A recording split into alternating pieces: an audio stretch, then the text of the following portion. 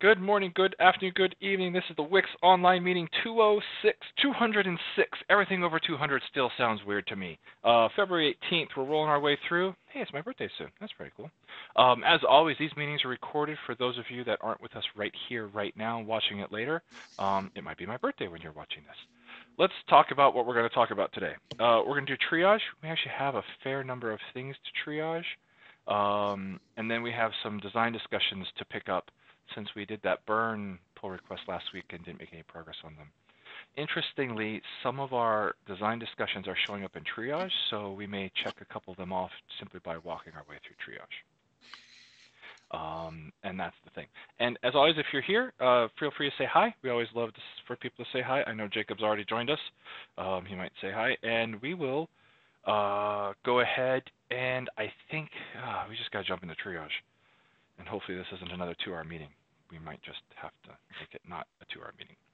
Bob, you ready? On that pleasant note, yes. Yeah, well, let's see what we see. All right, this first one is solved in WiX 4, and I believe it's marked triage to see if we would take the PR into 3. Yep. There's no plans to roll another 3 build. I don't know how to feel about taking a PR into 3.14 for people that want it, but also he's done the work, and I assume it's good. Sean, you've looked at this one. Yeah, it's good. So is it the same as the V4 change? Yeah. Okay. So, I mean, we could take it in there, but there's no plan to do a 3 build. So it'd be like, yeah, here it is. Easier for someone that wants to do a 3 build. We'll get this fix in it. And just call that. I mean, I'm okay with that at this point. I think that's kind of where I'm at. It's like, if someone's done all the work and we've said it's good and we've got it in 4 and they want to do the work to put it in 3, it's like, okay, we could put it in 3. But we're not rolling a build for it anytime soon until a security issue rolls up, hopefully never, or, and even then we probably would go back to a 3.11 branch. Or when WiX 4 is done and we're ready to have all the things rolled out in WiX 3.14 to help people migrate to WiX 4, which is the purpose of WiX 3.14. That said, we might have interim builds for WiX 4 preview releases, no? That's true. That's absolutely true. So, this fix could get picked up in one of those things. So, I'm not against it. I think that's kind of where I've ended up with 3.14 is if someone's done all the work, I'm not against it, as long as it's not like crazy. This definitely is not that. Do you guys agree, disagree? Does that sound reasonable? Yeah, that's good. All right. Yeah, I'm okay with it. Okay. Let's go ahead and roll with that. Registry values have the same registry values have the same registry causes light. Got it. Okay. If you have the same, there's multi-string stuff. If you do this, you get yourself where you get the really bad error message that at least we should improve the error message. And then, Bob, it's better in V4. It's better in V4. You want to bring this up in something to change? Yeah, so if you look at the authoring that caused the error, it's just bad. It's bad. It's incorrect authoring to create a multi-SC string. And I think part of the problem is that the language doesn't, make it tremendously clear how you do multi-SC string. Oh, that is weird. Oh, I see what they did. And you look at it and you go, well, that's not right. But you look a little deeper and you go, oh, but I can see how you got there. Exactly. Right? Yeah. Oh. So yeah. I can't quite go to the extent that it's user error or solely user error.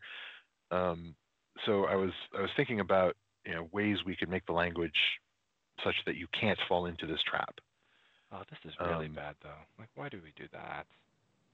That's terrible. Like, why have the type when you already had the type's already there? Okay, yeah. Right. So on not a lot of thinking about it, I made a proposal. One way to do it is to just kind of disallow the use of value if you're creating a multi-SC string. It's confusing and I don't think we need eliminate it. multi-string value, and then Sorry, I didn't make that clear. That's just because currently we have multi-string and multi-string value, oh, that is weird. and the attribute is value because we eliminated the inner text. So I decided multi-string value equals is kind of silly. So I just get rid of that one, use multi-string, and then move instead of action, which today you use for to specify where the new string shows up. Mm-hmm. Put that logic into the registry value type, and then require the multi-string elements to specify values. This way, there's no way you can end up with this authoring. If you know you need a multi-SC string, you have to use multi-string. Type equals multi-string, or Well, so you would remove type registry value type equals multi-string. That would go away. Which I'm trying to figure out which one is it. So I have options because I did not look at this hard enough to form a strong opinion. So I propose adding. Let me form a strong opinion right now. Okay, formed. What I want to do is remove multi-string as a registry type and add multi-string prepend, multi-string append, and multi-string overwrite. Okay. As registry value types. Okay. So action goes away. It gets moved essentially into type. And based on the fact that we now know based on the type, we can disallow value. So the one thing that multi-string value or value was giving before was that it would allow you to define a multi-string, define all the values in it without having to have the append, prepend, overwrite behavior, and do that concatenation around the square bracket tilde null behavior, which we probably didn't want to expose to people. I'd argue we don't want to expose to people. So it's harder then to define a single multi-string value that doesn't end up doing what this person did here, which was, here, let me call append 3 times, as opposed to create a single multi-string value with all the values in it. Sorry, are you saying registry value? Oh, God. Registry values value attribute let you do that by doing the bracket tilde bracket? Well, yeah, I think what it did was it somewhere in there was trying to hide the concatenation of all those. So if you said, here's my multi-string value, and you had 10 values, and you didn't want to have to write 10 values and have them append, right? That's inefficient in the creation of the registry value. And instead of just saying, look, I'm going to write this key, and I want to have multi-string. The idea was to have an element, in this case, that you would list your multi-string values on them, and it would turn it into one single registry key entry, or one registry table entry. The compiler would do the work to squish those together and stick them with the magic. I'm not seeing the change in my proposal. Multi-string element would still exist. It'd be the only way to specify a value. Ah.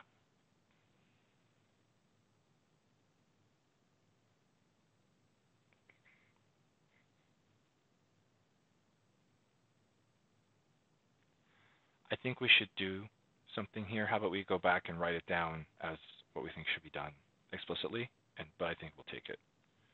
Right? We should do something about this because this is bad, and improve this language. Okay. And we don't need to do the design right here because I don't think we disagree that much. Someone just needs to write it down as here's what we should do exactly, instead of a rough proposal. Like exactly this is how you do the multi-string. Be like, yeah, okay, that's it. We'll go from there.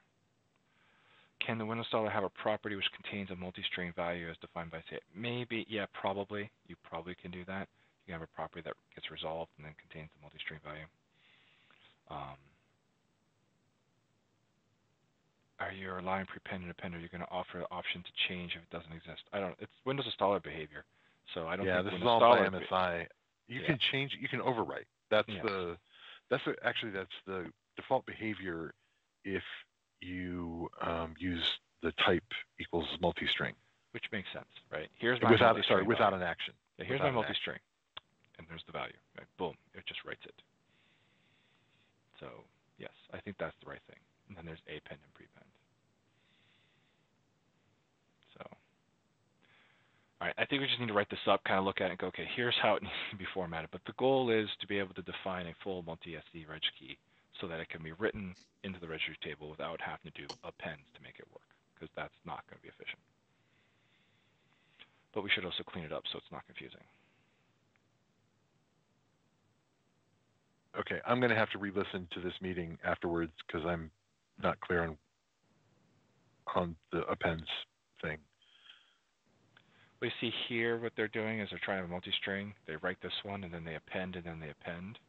Right. So this would end up creating 3 registry rows. This would not be legal in my proposal. Okay. Got it.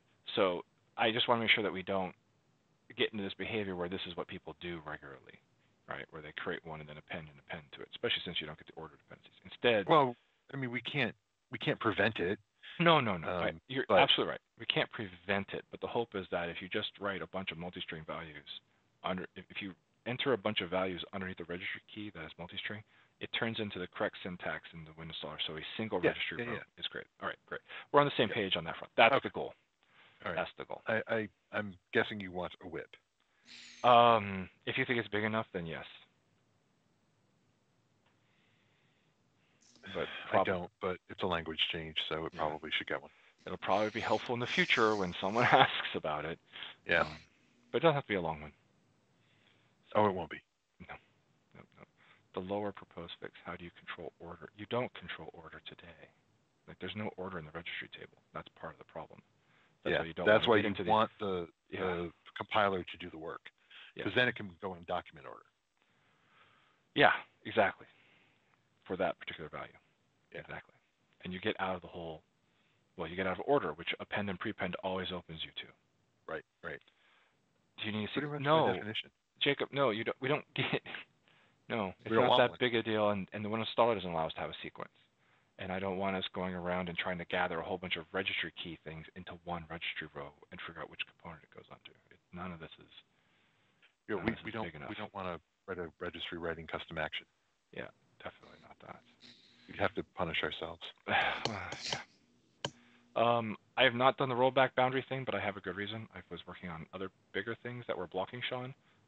So this is still in my list of things to do because it's marked as 4.0 preview 0. So I've not lost it. I just hit some, I felt bigger items to tackle. I will be back for this one. Sean, you know about this one. When getting a files in use message on the .NET chainer, we're returning the wrong value. And then, is this true? Like we've always been returning the wrong value because it was documented wrong, or? I mean, from the links that Nir gave, it's been wrong this whole time. That's awesome. So basically, like the UI will say, here's all the processes. Do you want to close them? Mm-hmm. And then basically what burn always returns is no, don't close them.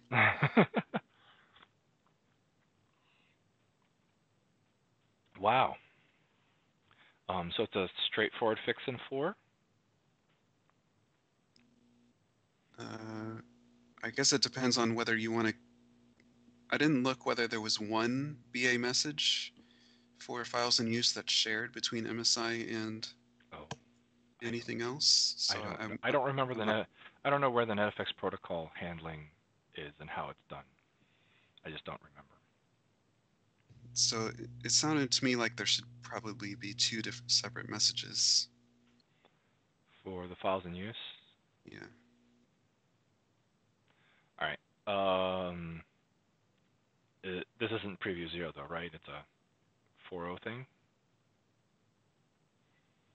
Yeah, I don't know why it would need to be preview 0. Okay. Okay. That's files in use with the .NET framework and doing the right thing.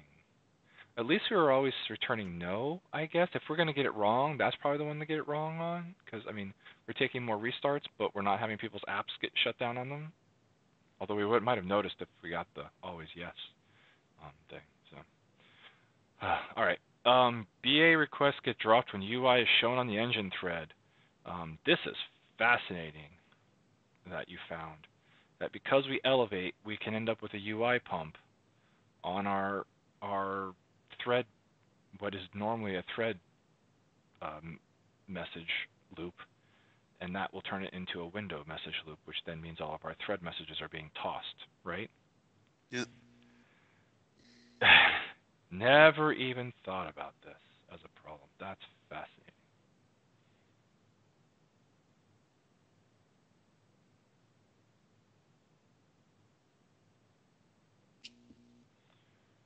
Opinions, Sean?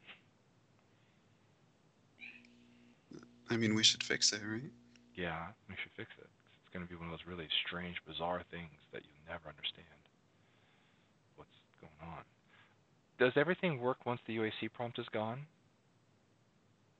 Well, I mean, if the BA shows up like prompts for something during a callback, it's going to do the exact same thing. Aha, right, yep.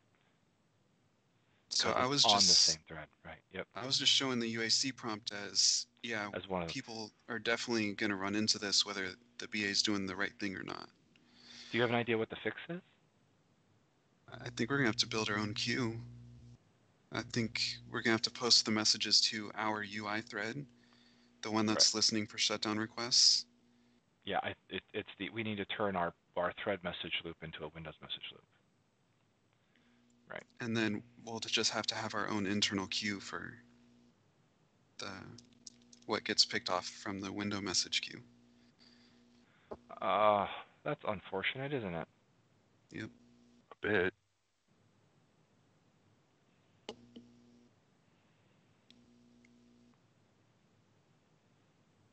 Is there a way to get all the UI off of the thread? No, there's not. Because the BA can always show UI.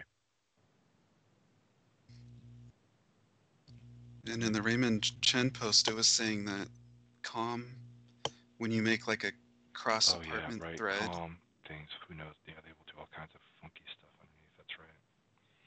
Yeah, that'll get you. All that invisible goo will really get you. Okay. Yeah.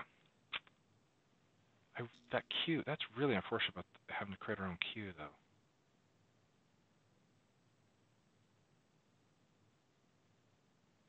I'm surprised no one's complained about this before.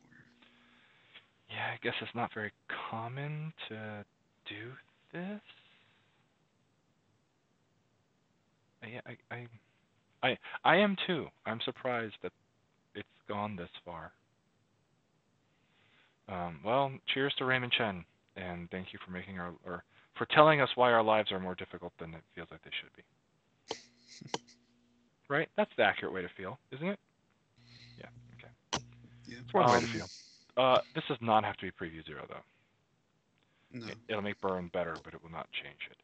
All right. Burn does not repair an MSI with a minor update patch. That's correct. That's why I was saying just use small updates. Don't do minor upgrade patches. But people tell me that that's not enough, so fine. What's the...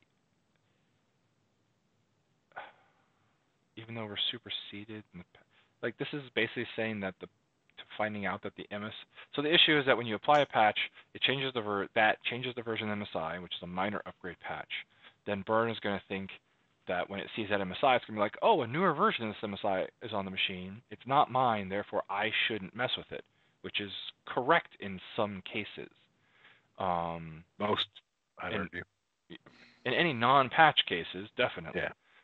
And then in the patch cases where where Burn or one of its patch friends applied the patch that updated the version, then it's like, oh no, actually you do own this MSI. Well, this test was specifically for the slipstream where you in the authoring, you said you wanted this patch slipstreamed with this Sure. MSI. Sure.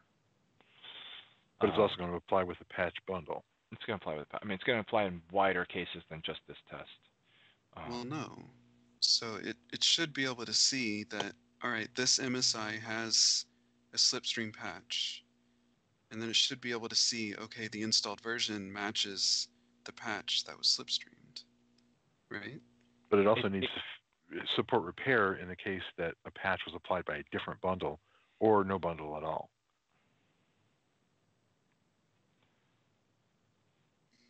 Yeah, Jacob, this is a case where if a bundle has both the MSI and the MSP authored in, you can do what Sean's saying. And the case that Bob's bringing up is that, for example, if you put the MSP in another bundle that patches the first bundle, then the first bundle, of course, will not be able to tell that it is being patched because the patch came from another bundle that patches it. God, too many patches in here. So it won't be in the same chain. It will be in a chain that comes in a related bundle later, a patch-related bundle. And so that's the more complicated case.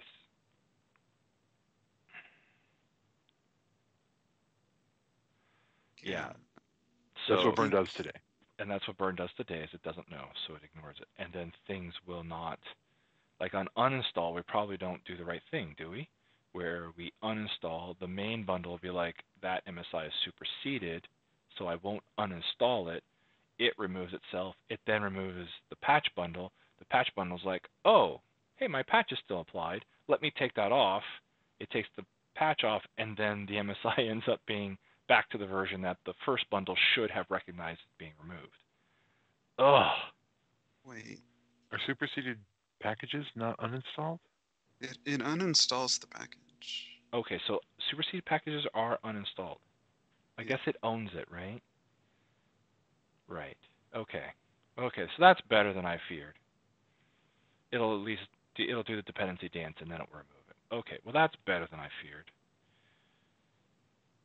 So the only problem then is repair. Okay. I think there's some confusion between there's a bundle that has a patch, and then there's a bundle that is a related bundle with type patch. So we're talking about a bundle with a patch, right? That's one case. Yep. That's the slipstream case. That's one case. Yes. No, but you were saying you were bringing in multiple bundles and you said a patch bundle. So what did you mean by that? You have bundle A, and it has MSI v1 in it. Then you have bundle... Slipstreamed. Right? No, just an MSI. No, just an MSI. Although, no patch in there. Sure, slipstream it too if you want. No, I mean, no, let's keep it simple. You have bundle A that has MSI v1 in it. And then you ship a bundle B, which is a patch bundle for A, and it contains the MSP that takes the MSI to v1.1. That's essentially the same case, except you're not doing it by putting the patch in bundle A, you're putting the patch in bundle B, but the same scenario occurs. It's harder, well, I'd argue. I think that's a completely different scenario because if you try to repair the original bundle, then I think it's completely valid that it's not going to repair it because it's truly superseded. Right. Yes, that's correct. I guess the second patch bundle then is going to come along and say, hey, I need to repair my patch, so go ahead and repair the MSI. Maybe it ends up working out in that case. Well, the bundle's not going to repair an MSI that's not in the chain. But the bundle that contains the patch will say, I have this patch, let me repair any MSI that is patched by this patch. And I don't remember if we do that logic. It does not have that behavior. It doesn't have that logic. I mean, you could have an argument that that's the way it could work. Well, it'll repair the patch, which ends up being a repair of the MSI with the patch in view. That's not the behavior I'm seeing. Yeah, I don't know that we wrote that one. I mean, I could see it. I mean, if you want to repair the patch, that's what you have to do. You have to go find all the targets that it was applied to and repair them. But it's hard because you may not have the. I mean, see, that's tricky because you may not have the arguments, the command line arguments, the properties to pass that MSI, all those different MSIs you target, because the patch doesn't normally care, arguably, during a repair. I want to say it does, or it should have, because that was a pretty big deal in large patch scenarios like VS Update. Yeah. But I admit it, I could be wrong. Also remember that we do also have the scenario of a patch being applied without being part of a patch bundle. So even though we might get the dependent, the related bundle automagic repair from a patch bundle, it seems we're still missing out on repair of an MSI package that was patched outside of the burn ecosystem. Yeah.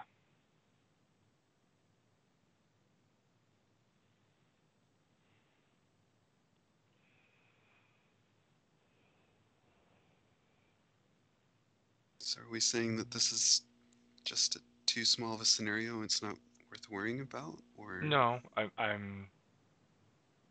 mean, we definitely could do this. This would be more correct for the slipstream case. I'm not arguing against that. I'm just trying to think through the complete scenario beyond the other scenarios when patches are applied, not just when they're slipstreamed or contained within the same. I guess when they're contained within the same bundle. Although if they're slipstreamed, right? If they're slipstreamed during repair, then the patch would not. Sean, are you certain that patches aren't repaired like that in Burn? I mean, that they don't repair all their targets? The test is failing when I run it. Okay. So the test deletes a file that was installed by the MSI. It does a repair operation, and it repairs the patch, but the file is not getting fixed, replaced. It repairs the patch. How does it repair the patch without installing the MSI again? I mean, the log's there if you want to see the command line.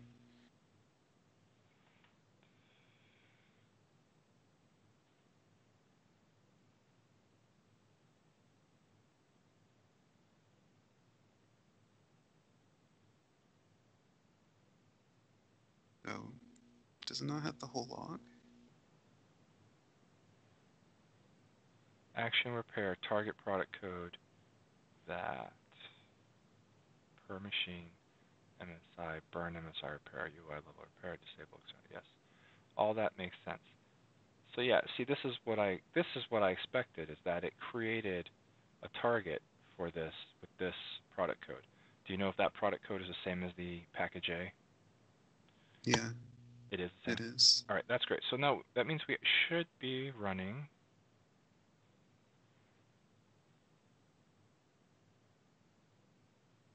I don't know why that log didn't have Wait, but anything after plan, or does it have more? No, I'm done. That's it. I don't see the execution. This looks right to me. This actually works out then. The MSI is skipped, but the patch is not skipped because it's like I'm applied, and the end result is that this MSI, that was marked superseded, is going to get repaired because that's what the MSP target does. Is it ends up saying, hey, go repair this target product code, which is that MSI. So in the end, the right thing happens and the MSI gets repaired. Well, it should. Well, what it does is it reinstalls the patch. It doesn't repair the MSI. Yeah, when it executes that MSP target action, what it does is it reinstalls the patch. Mm-hmm. Which is not enough to repair the underlying MSI.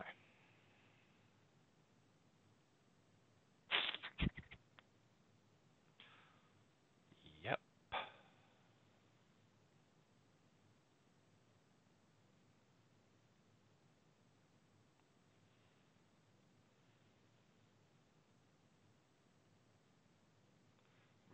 applies the patch. What does that end up doing?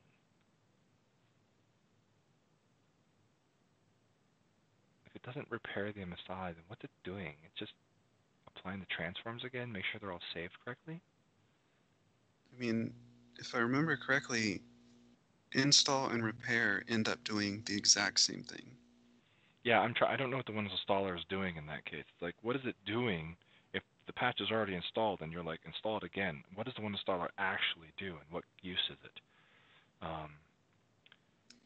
Versus, hey, here's this patch. I want you to apply the patch. I want you to repair the patch, which means that you need to rerun the MSI to do so, presumably. Yeah, but installing a patch is a repair of the MSI. Yeah. With the patch in view. Exactly. That's why I don't know what installing the patch without. Or reinstalling. What does reinstalling a patch mean? Yes, exactly. That's the part I don't know. Yeah. All right. Well, I guess that's the thing to go understand.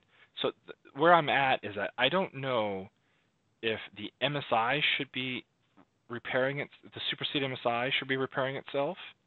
Because the correct answer may be, no, don't worry. You're a superseded MSI. You don't repair yourself because somebody else needs to be in view for you to be repaired, or has taken ownership of you. And then later on, when the patch comes along, it's like, hey, I need to be repaired. To do so, I need you to repair these MSIs, which ends up repairing the MSI that said it was superseded. It could be that that's the way it was, that it could work out. Without having to do the logic of saying, hey, this MSI is slipstreamed, let me recalculate its version to figure out that, oh no, actually, I slipstreamed this patch, therefore, yes, this MSI is not superseded, it's actually the one that I own. Which is interesting logic to do as well. I just don't know how hard it is to recalculate all that, and if that's the best way for it. Does that make sense, Sean? Those two different ways that it could be working? I mean, this is getting past the point where I care.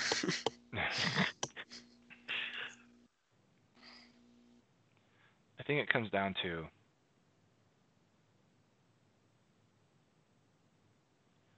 I mean, that Jacob's right. That's one test could do it that way. If you repair the MSI via the command line, does it fix the original MSI?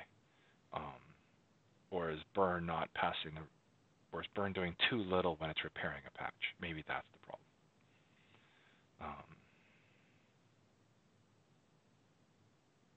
I mean, I found the log, but it doesn't actually have the command line parameters that it's passing. It's not like an MSI where it'll show you everything. Well, that's too bad. That might be a useful thing for it to do. But it would still show the. Do you have the MSI log, the package log? That'll show there's none. Right, that was superseded, so there should be none. I thought for the patch there was. I mean, this is the line that burn is logging. Applying package. Yeah, it's emitting stuff like the patch equals. But you want to. I mean, I had the MSI log. Is there something you want me to find in it, or? Well, the command line will be right up top. That log, yeah, near the top. But Did reinstall equals all get passed in, or something to that effect? Well, I guess I should probably just attach this to the bug. So let's see if I can get that working. So much for patching. How do I? All because they didn't build it in the very first version of the Windows installer. It's always just bolted on layer on layer on layer. Do you know what I'm going to have to do to upload? Am I going to have to do a new comment? Yes. I don't know if you can edit it in, but.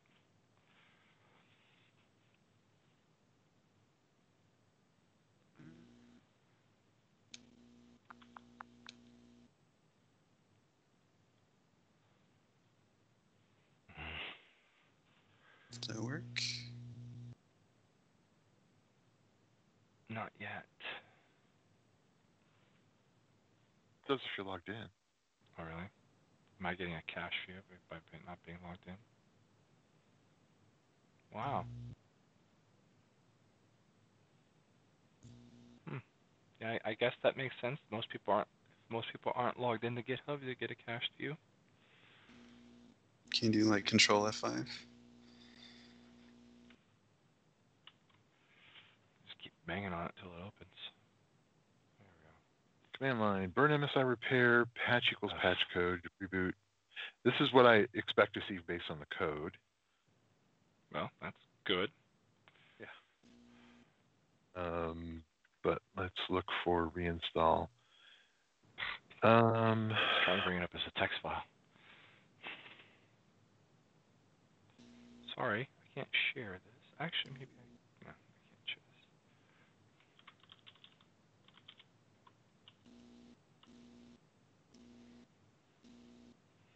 this. No, this is not doing a reinstall. There's no reinstall command here. Yeah, but so MSI will calculate one based on the patch, and it is. It's reinstalling the complete feature, which I'm guessing is, sufficient.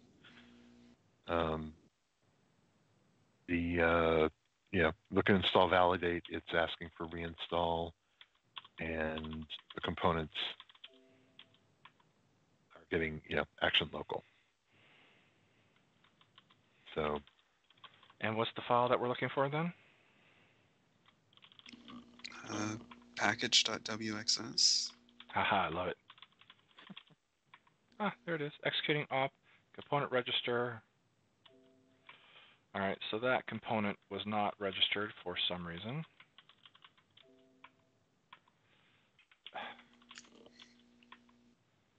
I don't see it being copied. Maybe I'm just missing it. No, it's not. I see the component being registered, but the file's not being copied. Right. File component. Action local, but it's not. And the file was missing.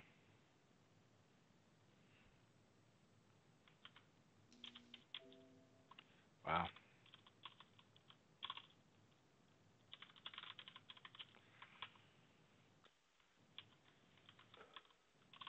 What's the default reinstall mode? Yeah, that's. You and I went the same place, didn't we? Yep. It's not. Whatever. Yeah. So it's reinstalling the one feature, which is fine. That's the one feature the patch applied to, or who knows. But it got the right answer there at least. But whatever reinstall mode. So it's not reinstall mode. So arguably, maybe that's the real issue, is that repairing patches aren't sending in a reinstall mode the way that the way that MSI packages do, which means that it's not kicking off a repair, it's kicking off a reinstall, which would explain everything that we see there. Yeah. And that could be the bug, is that the patch, when doing repair, look at its reinstall mode and go, oh look, the patch didn't reinstall. Duh. But the default reinstall mode is OMIS, so it should be installing the file if it's missing. Yeah. All right. We're not going to debug this here, but there's more debugging to do down there. We need to, there's more debugging to do in there to understand that. I think we should debug this a little bit more to understand it, and we should put it in 4.0. It's not a preview 0. Sean, are you bored with this one? Oh, I'm done with it. Yeah. Okay. Well, I guess that's really bored with it then. I will take it and debug. Unfortunately, I have a bit of patch experience. All right. Not preview 0. All right. Continuing on. Am I in the right place? Hash algorithms? Yes. Burn should support alternate hash algorithms. Did we move to SHA-2, Sean? Or did we just talk about moving to it? There's another issue that I need to do with going to SHA-512. Dun, dun, dun. Forget 2. Let's just go straight to 512. Okay. So I guess that would be my vote, would be just only allow SHA-512. Well, so I opened this explicitly in the realm of update bundles. The set update method basically, lets you do nothing, which is interesting, and SHA-1. But all the crypto stuff that Burn is using basically would let you specify arbitrary hash types.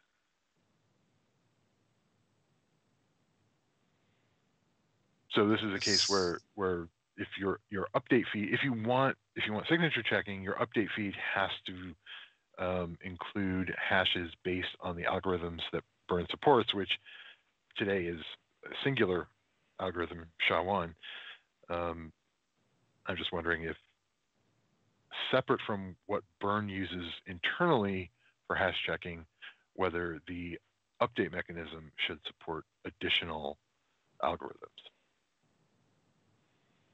I think it should only do algorithms that are better than the default one. Like once we go up to SHA-512, I don't think we should allow anything less. And Jacob, I'm pretty sure I saw that was an XP SHA-512. Yeah, I think it's XPSB2 added it.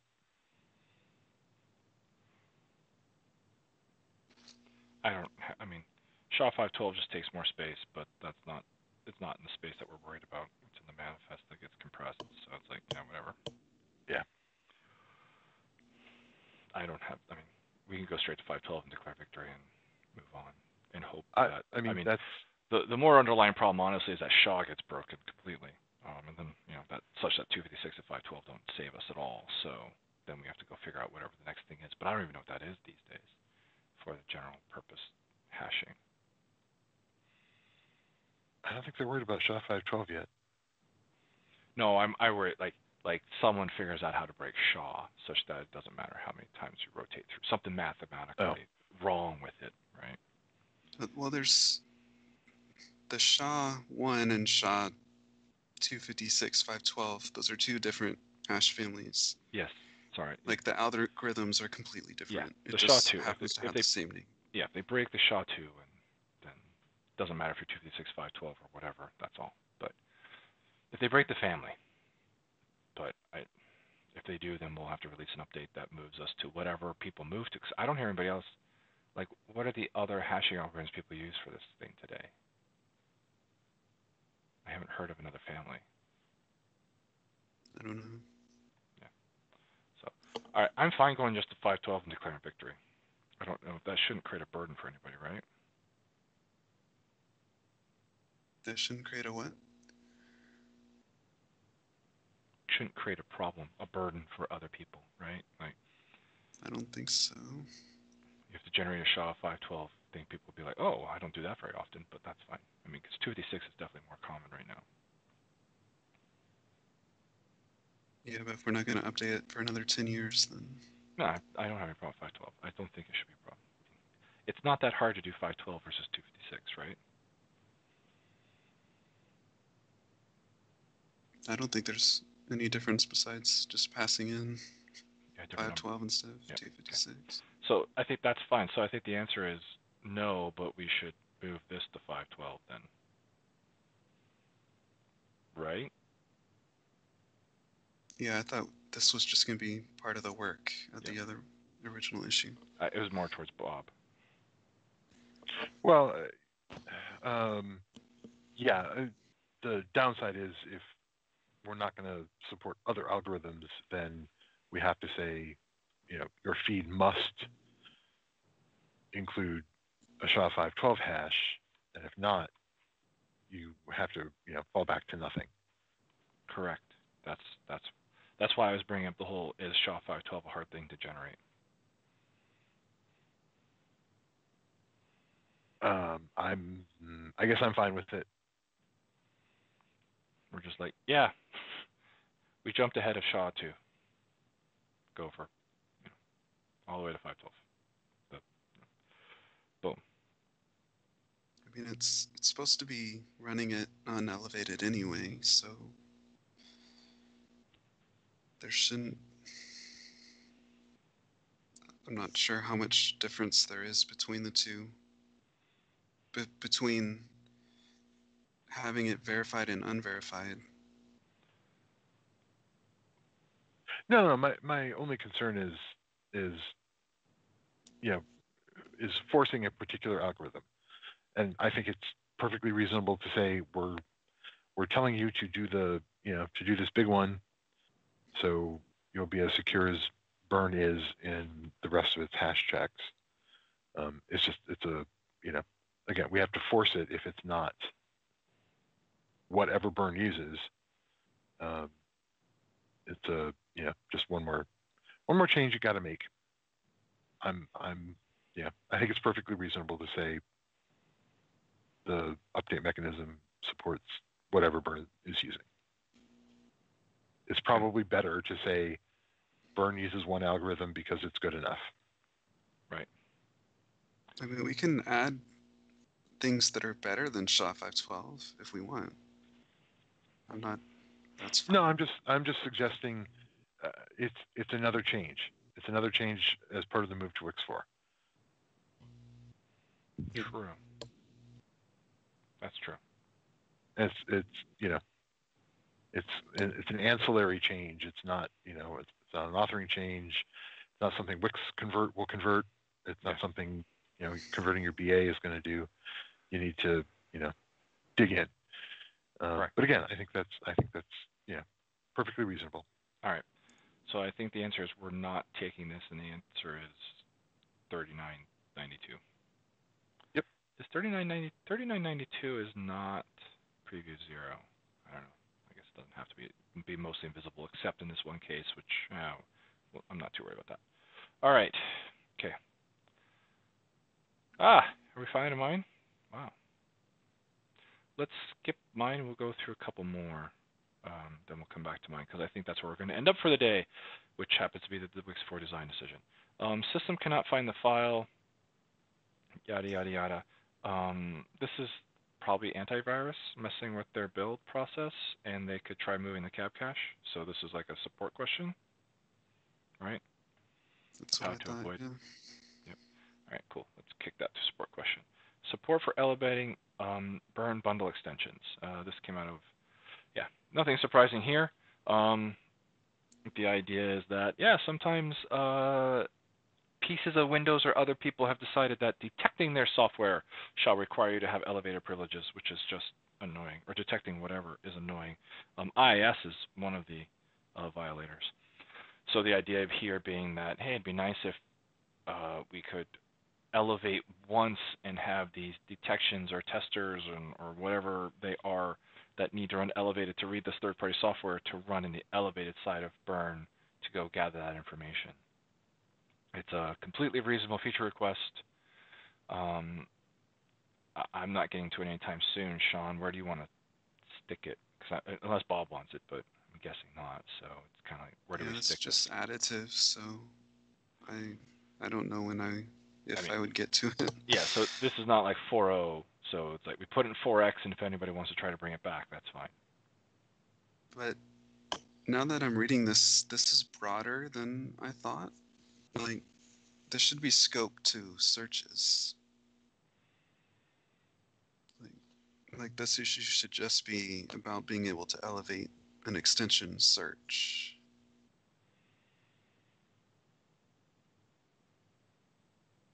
Or the flip side, there should be support for burn doing its own style of searches elevated, because that would solve this problem. Would solve the IIS problem. No, it won't.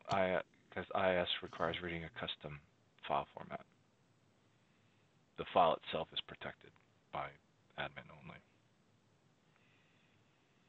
And also, eventually, there's going to be no built-in searches in the engine anyway. Well, that solves that problem then.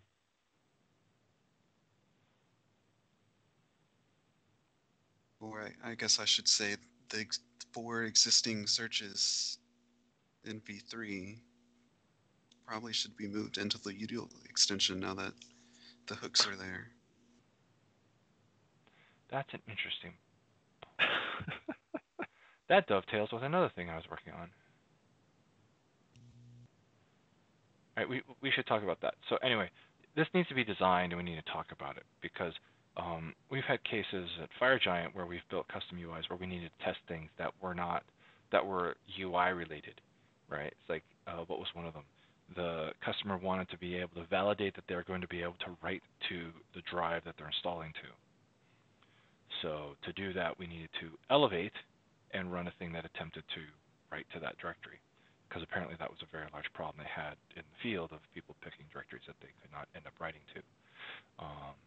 And that's not a detection, that's a UI interaction that, I mean, you could argue isn't in here, but we'd want to talk about that scenario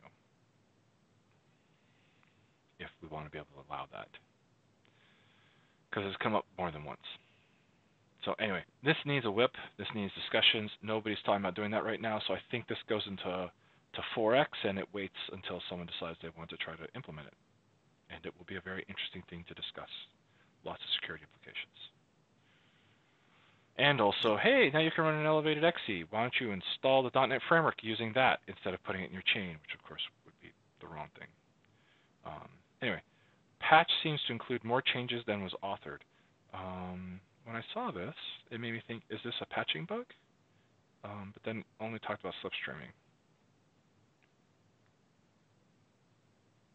Well, it was a slipstream integration test. Yep.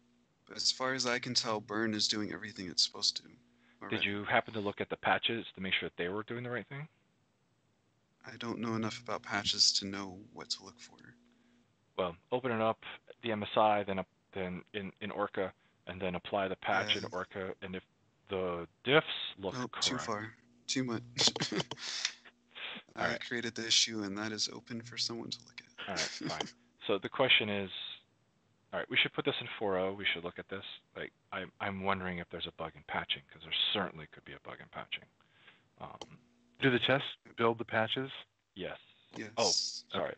Oh, gotcha. So go over here, run this test. I mean, you could just build the repo and you'll get the patches. You don't even have to run them. Yep. So that, leave it at 4.0. I mean, it's not a preview 0 thing. Yeah. All right. Agreed. But it's gonna be, hey, look, there's a patch bug, and it'd be like, no way. Tell me something I don't know. Could you go back to 6353? You skipped it. 6353. Oh, my bad. I don't know. I read hashes twice and skipped the 6353. Yes. Today, detect update doesn't pass the hashes if any are contained in the update feed. It lets you specify a hash. Okay, so wait. The callback does not pass the hash from the feed. But set update says, hey, give me a hash.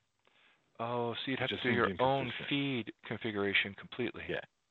We should add that. That should be there. Kind of what I was thinking. Yeah, that's an oversight. Okay, I'll take it. Okay. Groovy. We didn't even give Sean a burn bug. Wow. All right. Oh, right. Oh, no, I take it back. I have plenty to work on. Nice try. All right. So I want to go over here real quick just to show everybody that we're on the same page. We're going to do design discussions now, and that issue that I was bouncing around turns out to be the thing that I pushed to the top, because when I did the Bitness work, which was fun, good, hey, it is a much better experience in my opinion versus what we had in the past, so yay, that all worked out as well as you would hope. One of the things that stuck out was a discussion or a decision about registry searches and how they should follow Bitness. And Sean thought very differently than I did, and rather than trying to hash it out in email, I thought we would just discuss it here so that I can finish the bitness feature. So I'm going back over to the 6534, and we're going to go look at this feature request. I guess it's feature request. It's not a bug yet. It's not implemented. All right, so in v3, the util registry search did not follow the compiler's platform. So if you in the compiler said, hey, I want to build a 64-bit package, your registry searches were still 32-bit.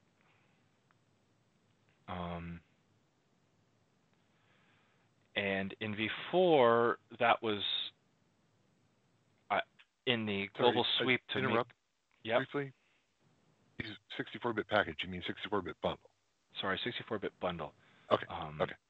Because the 64-bit package, yes, that we swap bitnesses. Right. It was okay. Right. So the question is in burn, and then so I fixed it, in quotes there, in v4 so that everything behaved the same. When you have something that can swap bitness, the compiler switch sets the default, and then you can use the always 32 or always 64 if you want a search to be something explicit. And Sean was arguing that searches shouldn't be included in that because if you wrote it, you probably meant 32-bit unless you explicitly said 64-bit, which was the old behavior. Right. Because I guess the majority of searches today are 32-bit, because the majority of software and things that you're looking for are 32-bit. Well, and burn was 32-bit, but whatever. And so it's that feeling that searches shouldn't change versus they behave differently from everything else with bitness on them that I'm struggling with, because I really don't like that everything else flips on bitness that can, except the searches, because it's a very surprising thing to find out. It's inconsistent with everything else that changes. Well, on the flip side, I would say that there's nothing in burn that flips until you changed it. Well, there was no 64-bit burn in the past, so it wasn't really applicable. Well, what's flipping in burn? Now you can have a 64-bit bundle. Right. Now you can have a 64-bit bundle, and my point is, there's nothing flips. Like you have util registry search, you have approved exe for elevation. There's nothing else in burn authoring that flips. Oh.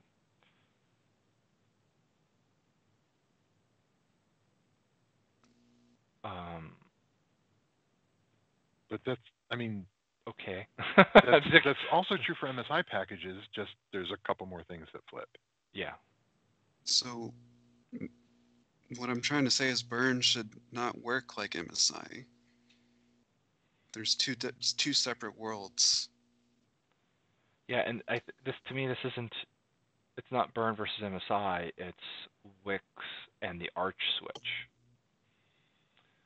So to have burn behave differently means that we believe the language should be different here because bundles are different. Yes. I think bundles are different.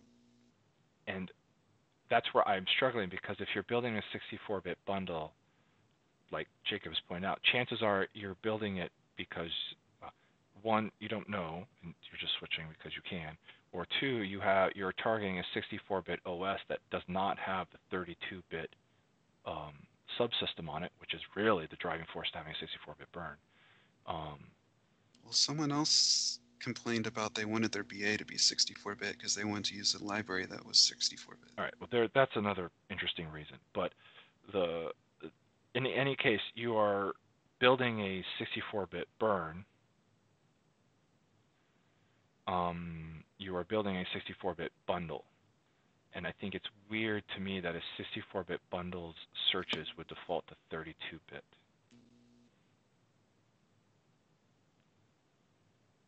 Given the scenarios that you would build the general scenarios you would build a 64-bit bundle. It feels just weird. It's like, here, by default, here's your 64-bit bundle. It's going to naturally reach into 32-bit. And in one of the scenarios, one of the three scenarios of out of the you accidentally or you built it 64-bit just because you could, or two, you had a BA that needed to be 64-bit, and the third being you're building for Windows where there is no WoW32 on it, which honestly I think is to me the biggest, most positive reason to use 64-bit burn.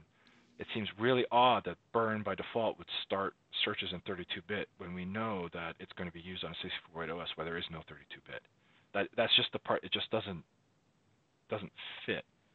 Right? If you're like, no, here's a search, it's always 32-bit, then you're going to know that search is always going to fail when you install a bundle on a 32-bit, on a 64-bit OS without WoW.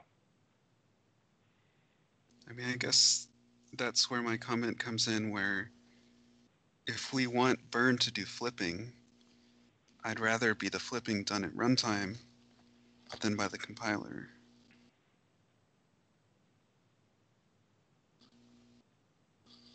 What does that mean?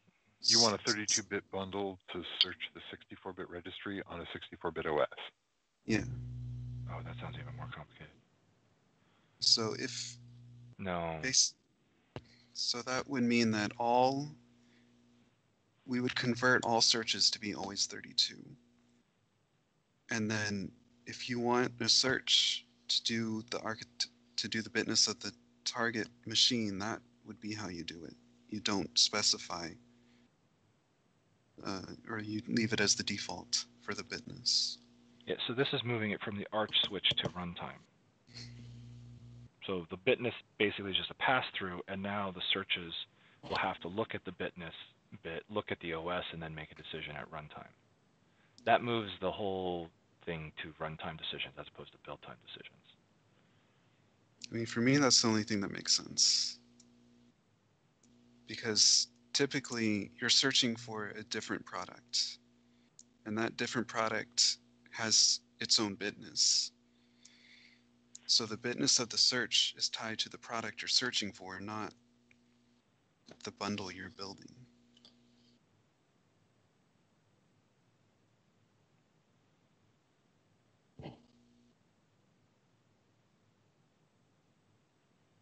There's another alternative, which would be to not have a default.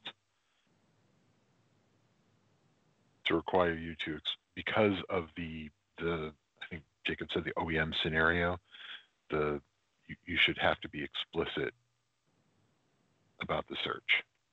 That OEM comment was about the elevation. Yeah, I know. It applies here, I think. Basically, when you're doing a search, you are searching for any number of things, but they fall into buckets. Like you're doing a search for some other piece of software unrelated to yours that you're going to plug into or whatever. In which case, the bitness matters very much. And there's a relationship between that bitness and the bitness of your software, but it's not 100%. You might be searching for, bits of the OS, in which case I'd say there's a 100% match between your bundle bitness and the OS bitness. So if you're building a 64-bit bundle, you are definitely running on a 64-bit OS, and you probably want to look in the 64-bit registry or file system, whatever. Then it's maybe it's the third last bucket is you're searching for your own stuff, your own software related somehow to the bundle, in which case probably you want to match the bundle bitness. There is no single answer that addresses all of those. Mm-mm. So defaulting might be wrong. Just it's the wrong idea.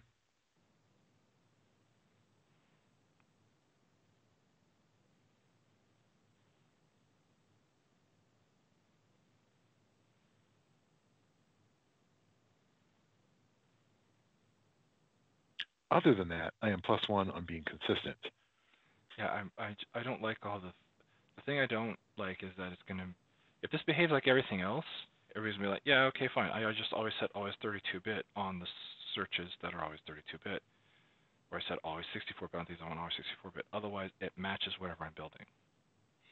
And you could push all that to runtime, where if I'm running, that just says a 32-bit bundle running on a 64-bit OS,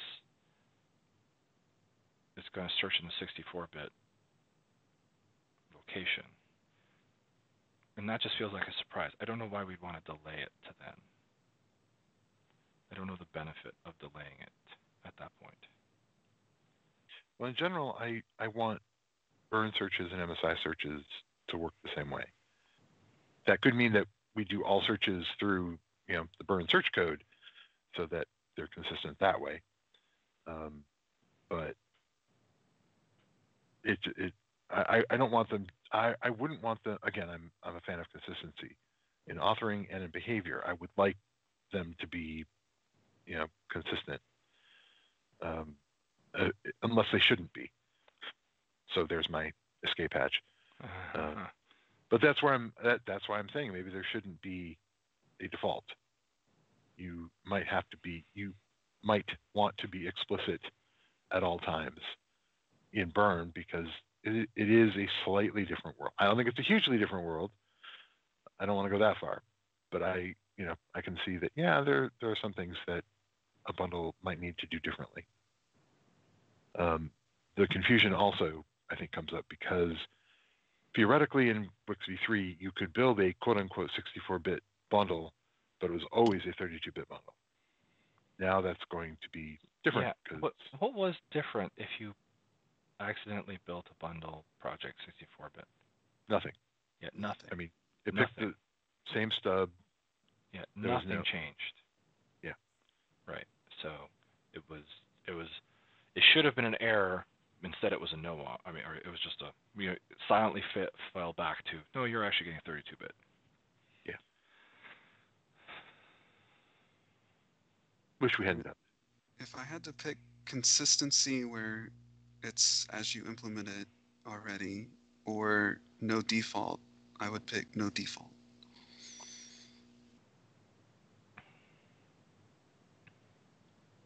Since you guys don't seem to be springing for the runtime behavior.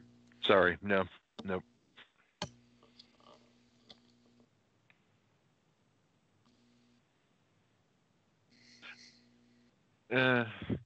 No. A little bit, if as long as you could override it, but. Well, you override it by specifying. Yeah, yes.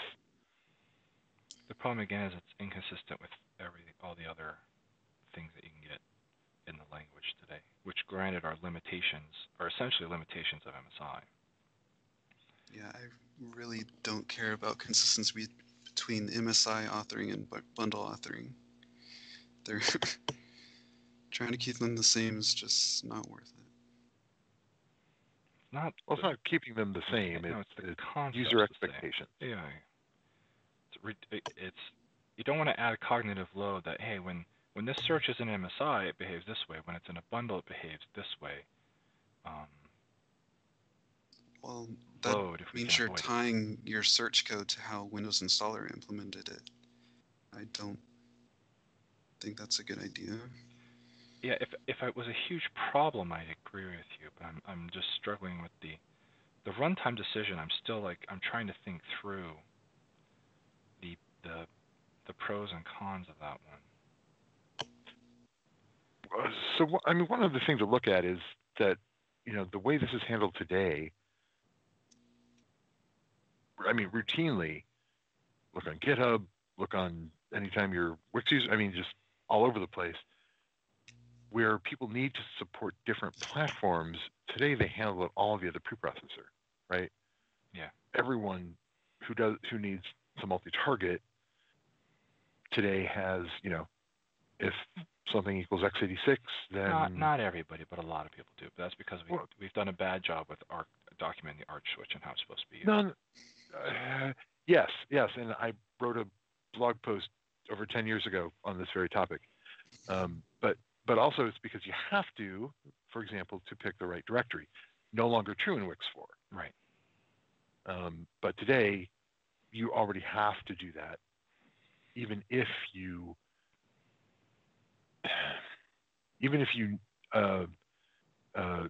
know about how the arch switch works. You still have to do some of that. Okay, so a lot of people do it, and a lot of people are already making an explicit choice in their authoring. And I'd say that that's also probably true in bundle authoring. Not so much the preprocessor variable for the Win64 attribute, but the fact that Burn, even with a 32-bit bundle, Burn well supports 64-bit searches, which is unlike MSI. Mm-hmm. So I'd say a lot of that's already covered. People are already being explicit because they can be. Because they can be successful by putting 64-bit stuff in a 32-bit bundle. Right. So program files 6432 in Burn switches at runtime.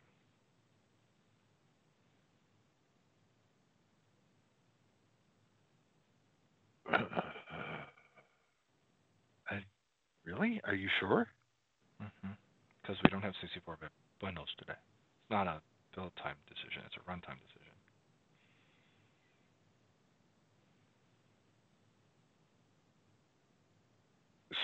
So what happens when you try to install a 32-bit package to the program file 6432 folder? You're just talking about like searches and the fact that there's a variable. Correct. Okay. I mean, it's not a general purpose solution to overcome MSI bitness limitations. No. I'm going to the runtime switching of architecture. Runtime decisions. Yeah. And the implications of them.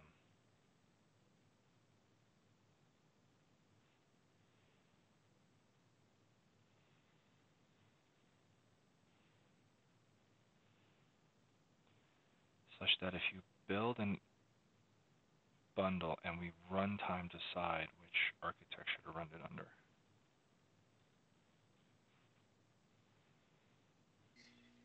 That's an option. I don't think defaulting to 32-bit all the time is an option. I think that inconsistency doesn't work.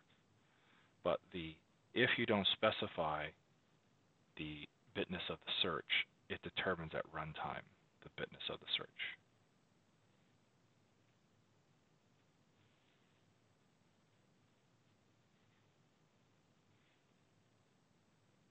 And MSI can't do that, just like it can't with program files 3264.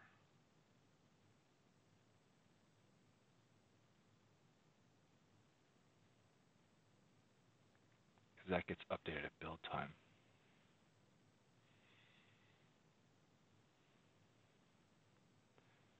Switching at runtime is interesting. What are the downsides? It'll surprise you the first time you install your software on not the right OS, I guess. But it may give you the right answers most of the time. So I'm thinking like things like .NET Core, where they're starting to evaluate what do they do with their multi-architectural. As their multi-architecture stuff opens up more, would they build a 64-bit bundle? If they built a 64-bit bundle, you had your bundle. The search then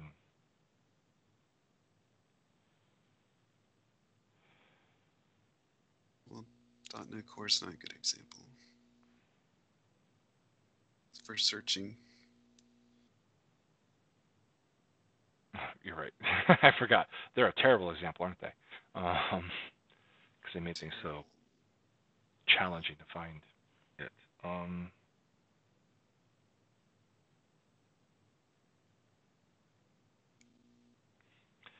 Really comes down to if you have a bundle and I'm struggling with when you'd want the thing to jump. Maybe Windows where it's duplicated and you want the one that's in where 64 and 32-bit reg keys were duplicated and you want the one that's 64 if you're on 64 and of course you're only getting it the one on 32 if you want 32. I can't think of anything like that right now that you'd search for. It's basically WoW at install time.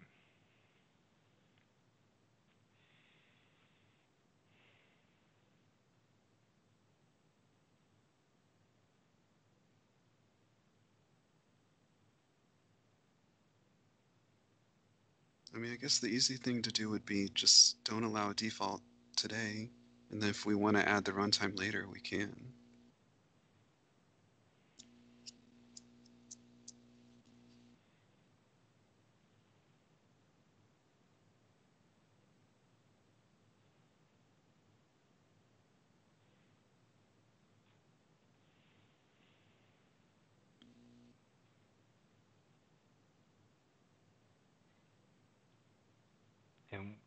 In Windows Installer,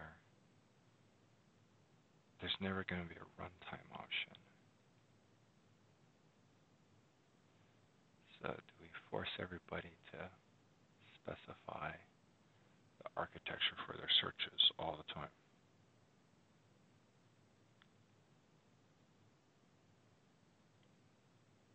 Because if someone ever does the work to get the the searches to work in MSI, like they do in Burn, we'd have the same problems here. Well, no, it could work the same in Burn as it does in MSI. So whatever decision we made for Burn, the same decision could be made for MSI. Yeah.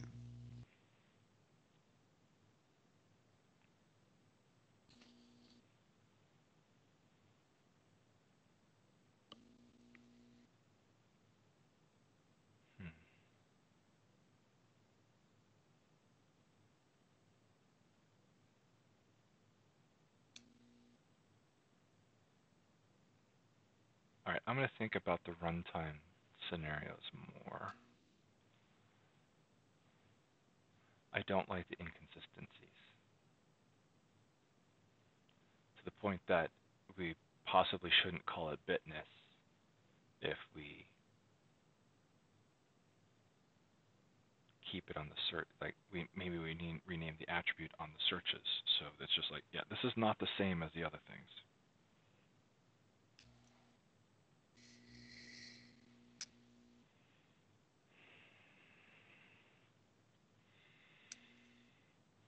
Could be, I don't know what it is. We're basically back to Win64, except, yeah, you take out default, and then it errors when it can't find the attribute, whatever it is. I think it still works. It's just in some cases default or omitted is illegal. Yeah, well, default is removed, and then yeah, the default was the default, and so there is no default. Yeah, omitted is not allowed. Because we think you need to be specific about your searches, because the chances are you're going to need to be. That's what we're saying, right? I'm saying there's no 80% solution. So there's no way the default is it doesn't lean one way or the other. Not strongly enough. Nope. There are too many scenarios for, looking at the system. And different scenarios have different reasonable defaults.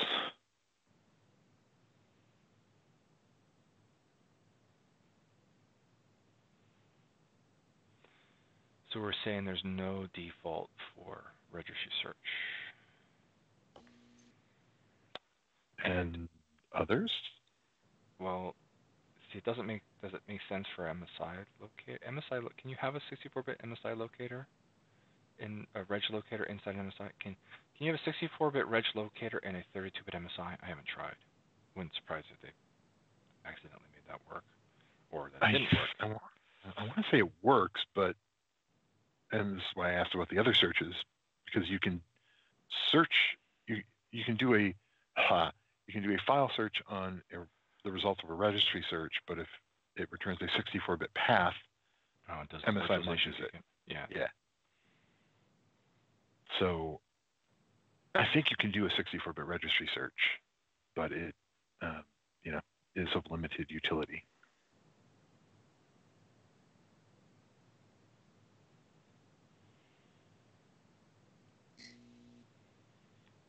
Does that mean default doesn't work there either?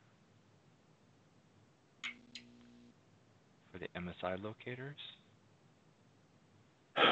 Or, I mean... I think it's in the same boat. It's just not quite as severe. If you're explicitly building a 64-bit package, then a 64-bit search makes slightly more sense. But again, because if you're searching for some other software, some other ISV software, it's for some kind of integration, right? Probably, maybe 70%, 60%, I don't know. Whatever it seems likely that it's to allow some kind of integration, in which case bitness matters. And so if you're, just say it's an in-proc integration, bitness matters. So, you're creating a 64-bit package. It's probably to integrate with a 64-bit product, some other 64-bit product. So a default there, it kind of makes sense. But, that's not, again, it's not, I don't think there's an 80% scenario there. I would be perfectly fine if there were no defaults for any searches that were bitness matters. So you had to be explicit on them. Yeah. I mean, you could, I like the idea of being explicit there because, like today, the default is 32-bit unless you say 64. And, but now you can, in Vern's case, you can build 64-bit bundles. Registry search is the only one you can specify 64-bit on today. It's the only one with a Win64 today. Oh. Okay, well, that's fine. Narrowing the scope anyway.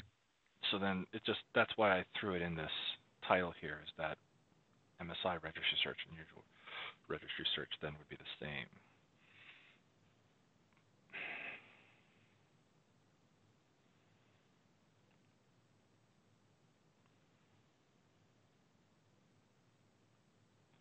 And basically not have a default. That's where we're ending up, right? With the decision to possibly add runtime behavior to the util registry searches in the future. I think it's the least worst solution.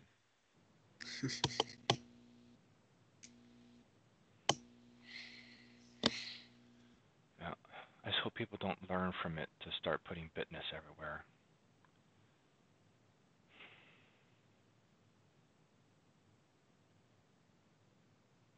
On all of everywhere the bitness shows up. It's like, oh, well, there's no default, so I have to go put it everywhere.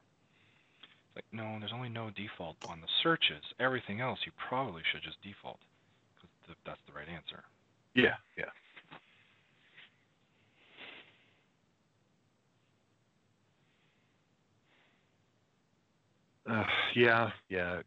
You're right. It sucks because, again, if you're trying to create a 64-bit build or your searches need to be 64-bit, but you also want to create a 32-bit build, then you have to resort to the preprocessor hack. Mm-hmm. Yep. Wait, when do you need to switch your searches based on the architecture? Probably, maybe you need to switch them. It depends on why you're searching or what you're searching for. If you're searching for some other part your product portfolio, then maybe you need to follow the bitness. Then there should be an option for that. You should be able to pick default. It's just that if you don't specify the attribute, the default isn't default. So wait, you want to say bitness equals default means switch based on platform? Based on the arch switch? Arch switch? In both registry search and util registry search? Well, not both. Well. You were so close. So close, man. And now we're back to inconsistency again. I would actually be fine with that. If and maybe default is now the wrong word. Bitness equals follow. Ugh. Yeah, right? Follow. That's it needs a much better name. A value for the bitness switch that says do what based on the platform build, search there. And now I'm going to call that the name of the value.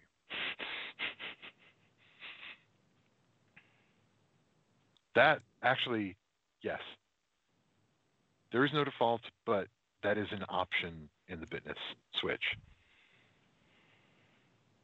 Because that addresses my concern about, unexpected behavior now that Burn supports 64-bit bundles.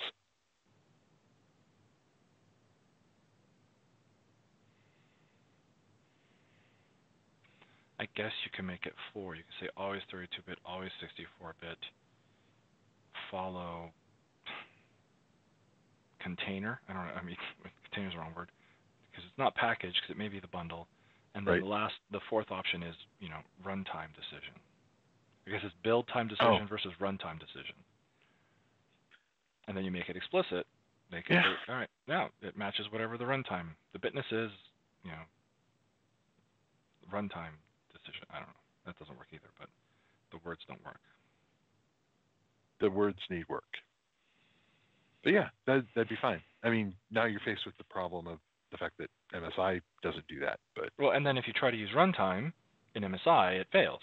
Okay, sure. Because it's like, yeah, wouldn't it be cool if MSI lets you do that? It doesn't. So error. You can't use that here. Yes, the wouldn't it be cool exception. Take it up with Microsoft. Kind of thing.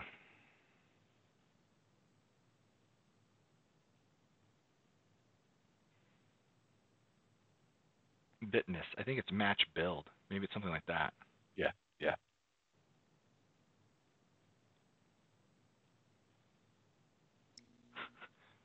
See arch switch. Whatever that said. Go. Okay. Sure, with 99% people using MS Build. Oh yeah, right. See whatever the name platform property, which gets translated into platform target property for you automatically, but you can still override the property. No. I only know that because we had somebody do that at FireGiant, and it threw us for a loop for a while, trying to figure out what the heck was going on. All right. Well, definitely give this to me. I don't know why this isn't assigned to me. That was silly. Let's put it in preview 0. I'm going to look at adding the build time scenario or match build. I don't know what to call it.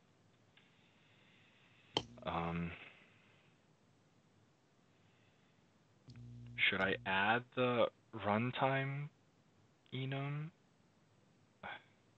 Unless you're adding the code for it now. Yeah, just the dream of the code tapping. And just saying, hey, here's an email. It's not supported yet. It's not implemented yet, essentially. Preemptively heading that off. All right, I'll look at that. Okay. So if it's not default and it's match build, all right, well, I can work from there. It's already 11. So I want to ask one more thing, Sean, that you brought up. Actually, before I do that. So we have plenty more things to talk about in upcoming weeks.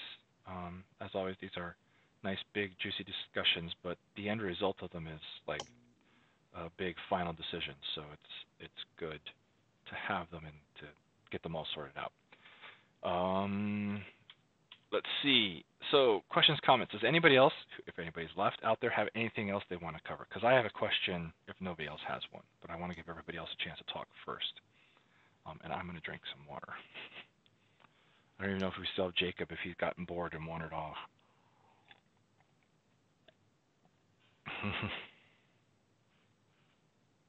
He's not responding, so it seems very possible. How could anyone not want to be thrilled with this conversation? 60. Yeah, well, language design is essentially what we're doing here. Yep. Emo Landworth has the same sort of reactions. When I've talked to him, he has the same sort of reactions when they discuss C#. So it's language design. All right, so here's my question. So one of the things I'm hitting, or I've been hitting, is that there are a few symbols that are in the data assembly because they are native to Burn, but implemented in an extension because they can also be used by WiX, or by MSI. So the examples are right now searches, the tag extension, and the dependency extension. Those are three that I know of right now. There may be others, but those are three I know about. And the issue here is that searches, the util searches, the tag, and the dependencies are all natively implemented in Burn. Therefore, the symbols for the things that are natively implemented in Burn live in the data assembly, and then the rest of the implementation and handling is in the extensions. And so, Sean, you said a thing that I had totally forgotten about, but you were talking about taking the searches out of Burn and just using the util searches, so that the symbols could then get pulled out and put into the extension completely, which makes sense to me if we want to go that way. The dependency logic, we're not going to be able to pull out into extension because that's how Burn does reference tracking on all of its packages. So I don't think we should pull that out. And the tag extension, Burn writes the SWID tag in the appropriate place because an MSI can't do it, or couldn't. Anyway, the bundle writes its own SWID tag, so it has the logic in there to do that inside the engine itself.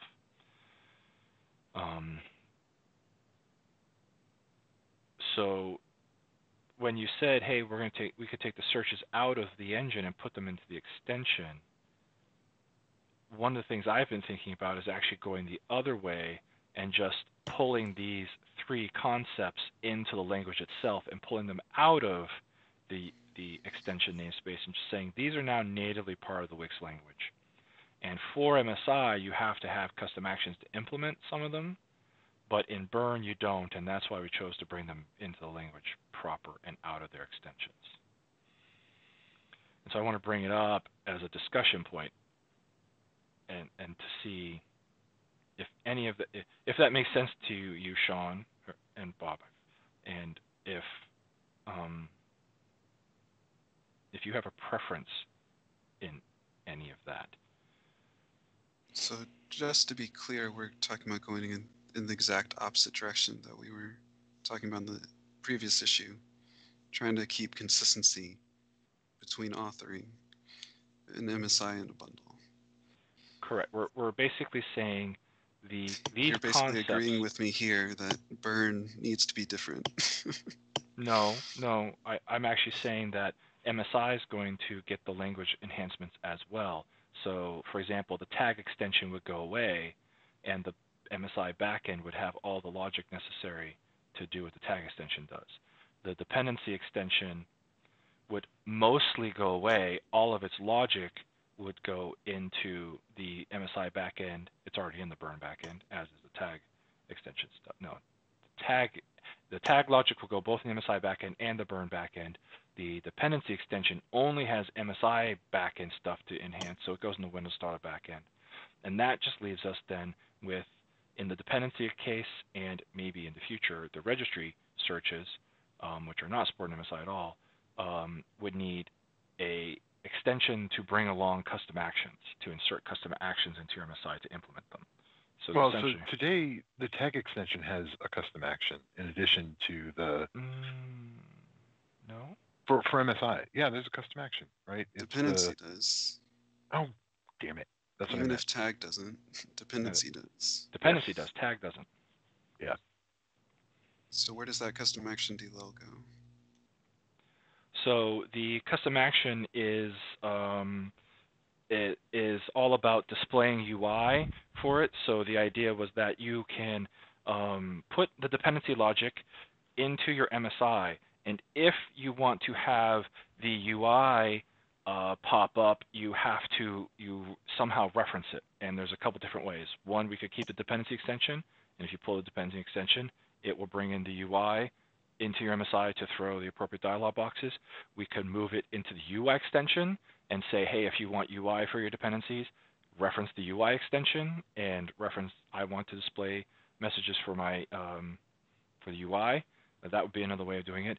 The reason dependency logic is interesting in the MSI, even independent of choosing to have the custom actions that block on it, is that Burn will read that logic out of MSIs and do behavior on them. So even if your MSI doesn't do other things, Burn will do appropriate reference tracking on top of MSIs. And that makes sense, because why have custom actions in MSI if they're never visible to the user? Technically speaking, those custom actions should never be able to fire. I mean, that's kind of the logic as it goes down. So it bypasses the problem by saying the custom action still comes from an extension, because it still comes from an extension, and dependency is the one where you only need UI. Searches are a little bit weirder, because basically if you use the searches inside MSI, then you need to have a custom action, and maybe that solves the problem, and maybe what you're doing by pushing all the searches out of Burn, that solves the problem. It's just like, hey, yeah, they're all out of Burn. Burn doesn't come with searches. Part of me hurts a little bit to think that Burn doesn't have a way of searching by itself, but that's not an engineering thing. Just really, I guess. It's like, well, it works fine. Everything works the same. It's just it's not built in the Burn anymore. And like, okay. But as we've talked before about the size of the Burn stub, it becomes interesting to look at ways of using bundle extensions to, cut out functionality that you don't care about. I agree, but I mean, who doesn't have searches in their bundle? Well, yeah, that's fair. That's fair, and it's unlikely we're going to get down to the granularity of saying, oh, I don't care about file searches, so don't link that in. But yeah, I don't think we do that. So that might work. If searches move out of the Burn engine and I get over my pain of losing searches natively in the engine, then the rest of those would work okay. Well, I think the tag extension's still kind of weird, right? Well, no, the tag extension would go away. That's the statement basically is that we have built into WiX the understanding of tags, and in the Burn engine there's logic to handle it, and in the case of an MSI we just we create rows for you in the back end to make it happen. It's essentially some of our sugariest syntactic sugar. Highest corn syrup content of sugary goodness, it is very high on the list of things that are sugary goodness. Although generating GUIDs is pretty badass too when you think about what we do there. The amount of work we do to generate those too. So I Although guess the tag I'm going to extension. object to the high fructose corn syrup because it's generally considered bad for you, but we're saying these are yes, good for you.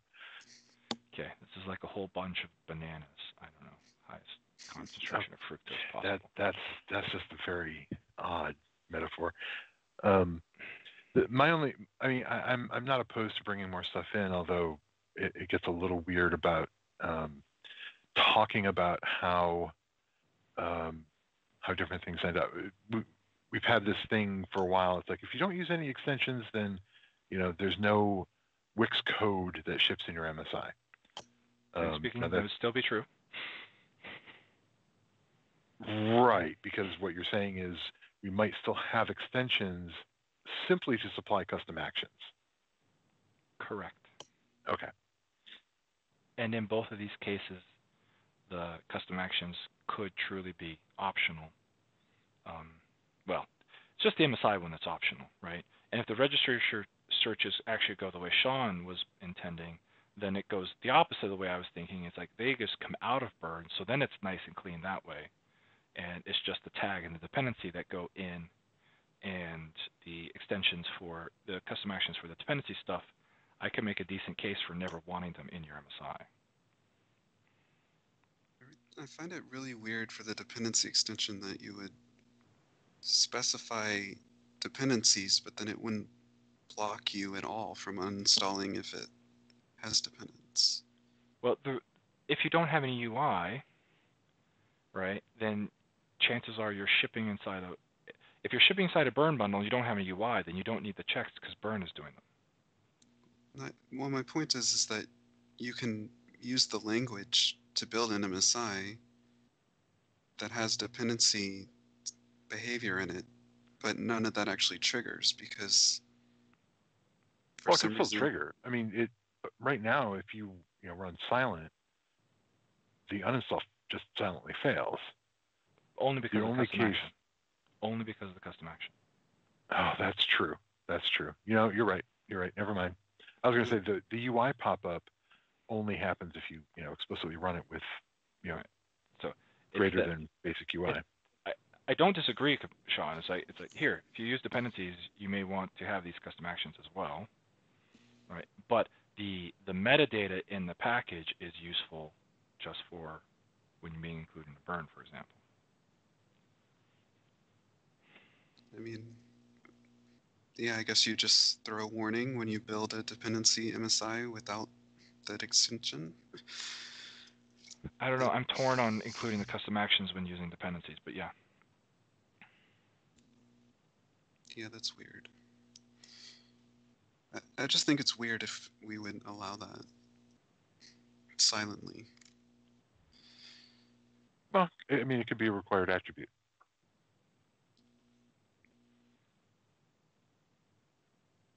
Specify whether you want to block the UI or not. Yeah. Well, it's not UI. I mean, it's just the blocking part. The UI is secondary to me. Whether you want the MSI to enforce the dependencies or if you just want the metadata there and let the bundle do it. Right.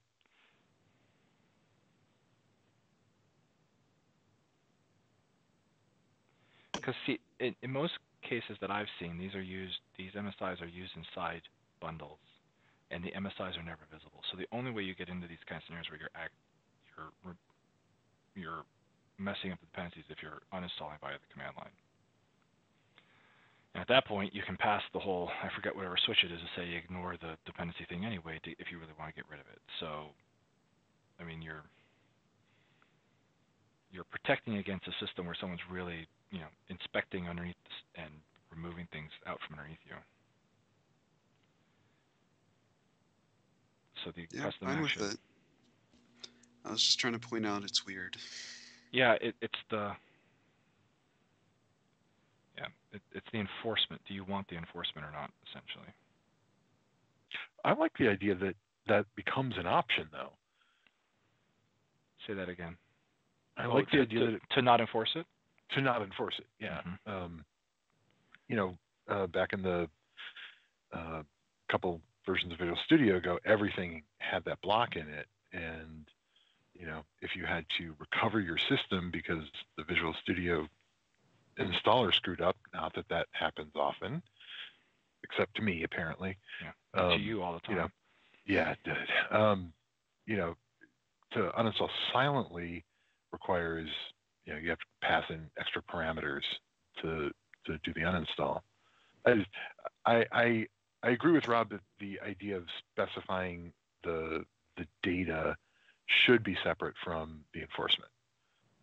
Whether it defaults to enforcing is a different question, and I think lean Sean's way there. It seems reasonable that it should default there.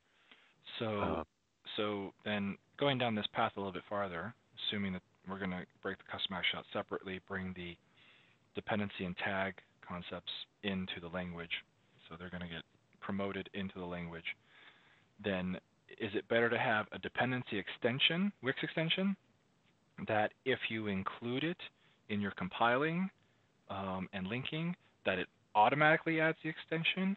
Or is it better to have a dependency extension and that you have to explicitly make a call out to say you want the blocking and UI behavior? Or should it be put into UI extension and then you automatically or explicitly? So basically, should there be a dependency WiX extension, or should we roll it into UI? I don't know. Well, I agree with Sean that the UI is separate from the enforcement, or UI is part of the enforcement, but it's another layer on top of it.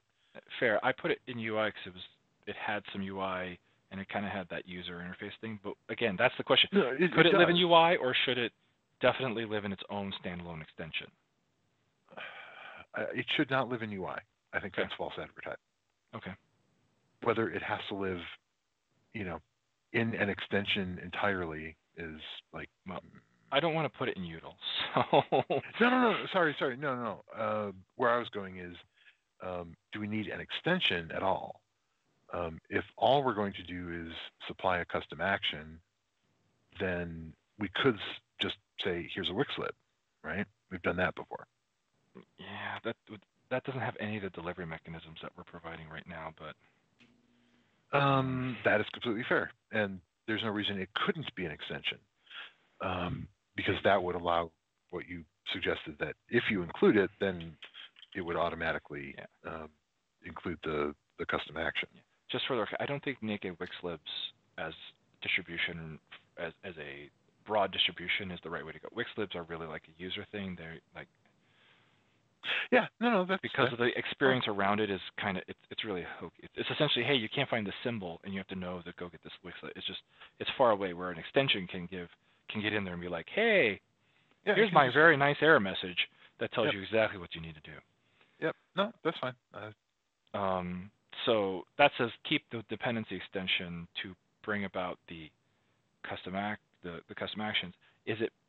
Should it, if you add the dependency extension and you have dependency stuff, it automatically adds the things, or should you explicitly ask for them? Because the compiler extension could, at the end, just scan and go, hey, I've noticed that you're using dependency stuff. Let me toss in these custom action references as well. Right. And if you don't, then the dependency extension just silently does nothing. It could do that automatically. Or it could be more of an explicit, hey, you said you wanted this thing, you wanted the blocking behavior, and if you don't provide the extension, you'll get an error because that's written in your authoring, right? So it's more explicit, not implicit. You got the extension, therefore it worked, or you didn't get the extension. I'm a little worried about the mysteriousness of the extension being present versus not present. Right. Yeah, I'm more in favor of it being explicit because of that. It's magical behavior. It has to be explained. It can't be discovered. So, whereas if you mark something explicit, then it's like, oh, well, I did that. So when you get the error message that says it can't find the custom action, you might put two and two together. Mm-hmm.